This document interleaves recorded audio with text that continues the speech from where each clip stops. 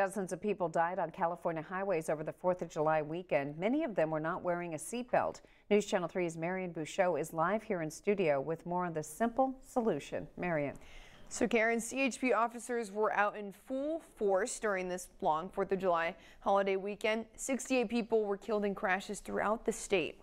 Nearly half of them were not wearing a seatbelt. A CHP officer says it's a common problem with a very simple solution. Sure, because the way that the airbags work is based on who is sitting in that seat and their weight, and if they're buckled in, how the airbags are going to deploy. So in order for everything to work properly, we need to be buckled in properly.